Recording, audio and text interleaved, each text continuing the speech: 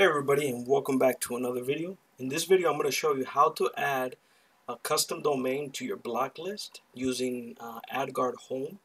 In this case I'm running it on a Raspberry Pi, and I'm also going to show you how to make sure that your NordVPN is using your custom DNS first before using theirs.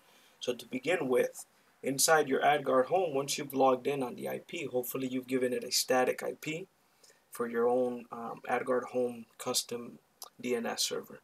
You want to go over to Filters, Custom Filtering Rules. Once we have that open, we can follow the examples right down here. blockthisSite.com with an up arrow key, and we can hit apply. And you could add to this list, and that custom rule will be added. That's under Filters, Custom Filtering Rules.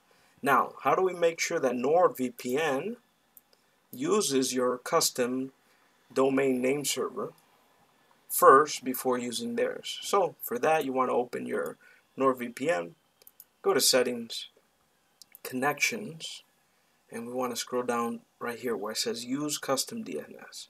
We want to enable that, and right here you have the option to set for. In this case, I'm going to use the one here, which is 192.168.0.22.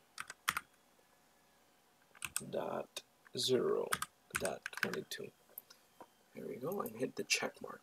And then now when you restart the computer and you connect to your NordVPN, let's go ahead and connect to Miami, my closest one here.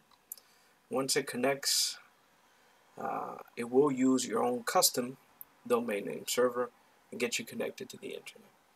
Again, thank you for watching this video. If there's any specific questions, leave it in the comments below. I will get back to you, and I'll see you in the next video.